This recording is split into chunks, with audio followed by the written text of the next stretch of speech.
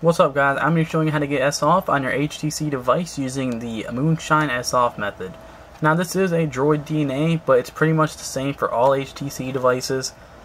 First off, you want to make sure that you are unlocked via HTC Dev. If you're on a Droid DNA, you don't need to do that because you can't.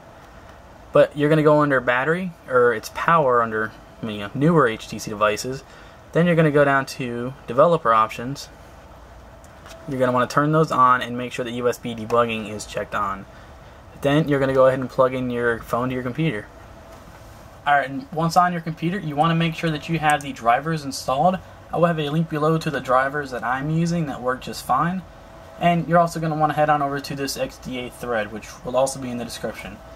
Now, you can go to moonshine.io, but I thought it was funny how they actually put out the thread because it kept saying make sure HTC Sync is uninstalled in all these different lines, and I just thought it was kind of funny. So on moonshine.io, you see that it S-offs our device, it unlocks our bootloader.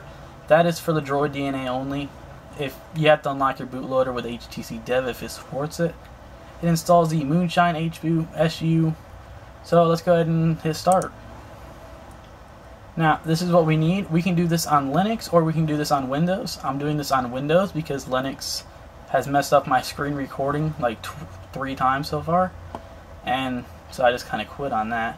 You want to make sure USB debugging is enabled, fast boot is disabled, which we have already done, and you want to make sure that you have the 2.06 if you're on the Droid DNA and 1.26 for the HTC One on AT&T. Though we'll have a list of the firmwares. So let's go ahead and continue.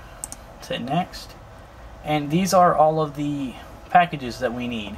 They give us a Linux one and a Windows one. So find your device. Mine is a Droid DNA on Windows. See, I have already downloaded it to make things a little bit faster. They support a lot of devices so far. So what we're going to want to do now is go back, and we want to extract that file. So I'm just going to go ahead and show in folder, and I'm going to right click and extract all, and just do yes. Alright, once that's extracted, we're going to go ahead and right click on distiller and run as administrator. Alright, and we get this little disclaimer right here. Do you understand the implications of this warning?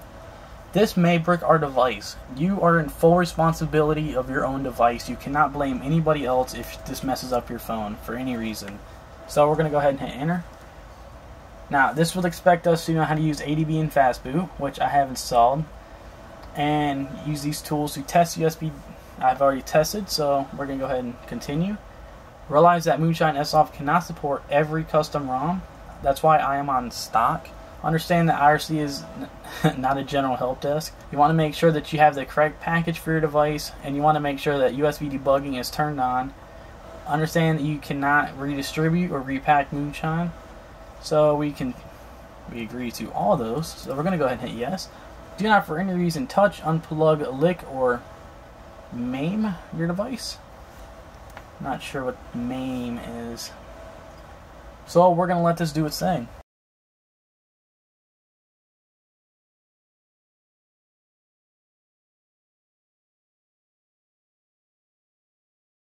Alright, for some reason I'm getting the unlocked bootloader with S-off, but I'm not getting the Moonshine bootloader.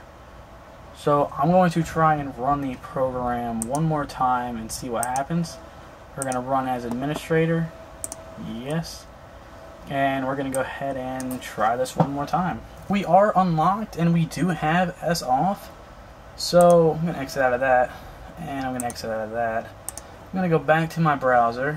And what I'm going to do is go to twerp.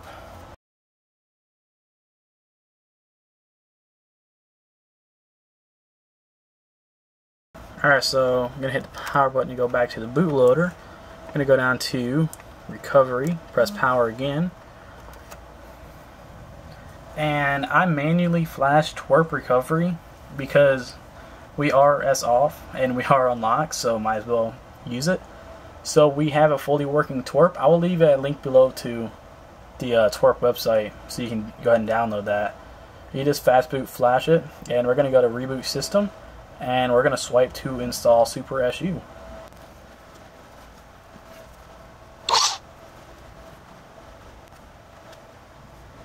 So we're going to open up the supersu installer, and we are going to choose the twerp method. Well, we're going to wait for us to get service first. Wait for it to recognize my SIM card. Alright, there we go. We got 4G LTE. So we're going to hit the twerp method. Do not choose the Play Store, because it will not work. So choose twerp, choose continue. It's going to reboot into twerp recovery, and it's going to actually install the supersu zip.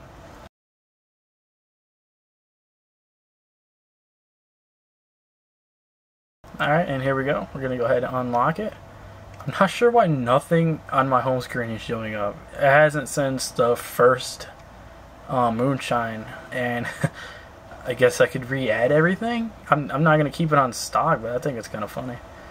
And here we go. We have supersu. Go ahead and open it up. You're going to hit no thanks. And if you get an update binary, just hit continue. We don't have any errors, so that's pretty much it. We have supersu, we have S-off, we have fully unlocked our phone, we have fully wiped the home screen, and that's pretty much it. You can get rid of the flag to the top that says tampered and everything like that. If you guys need to know how to do that, just leave a comment below and I'll help you with that. But if you guys like this video, please give it a thumbs up because it helps me out a lot, and I'll see you guys in the next video.